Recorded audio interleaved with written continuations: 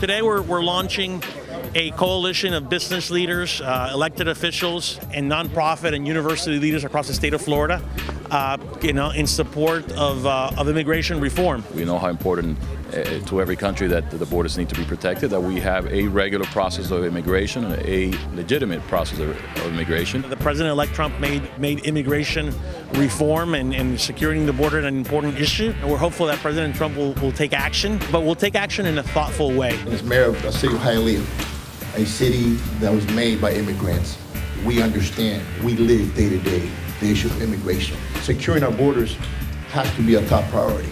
This is something that I think everybody agrees on.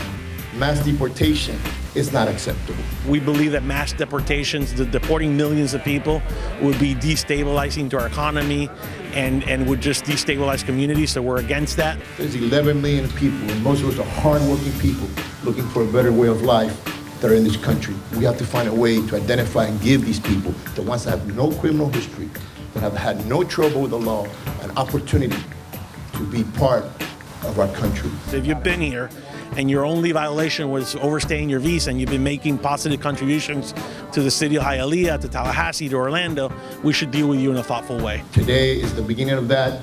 Myself as the mayor of Hialeah, as part of the U.S. Conference of Mayors, I'm going to be pushing this message to all those mayors throughout the country to unite us, those congressmen, those senators that are going to be helping us when it comes to immigration.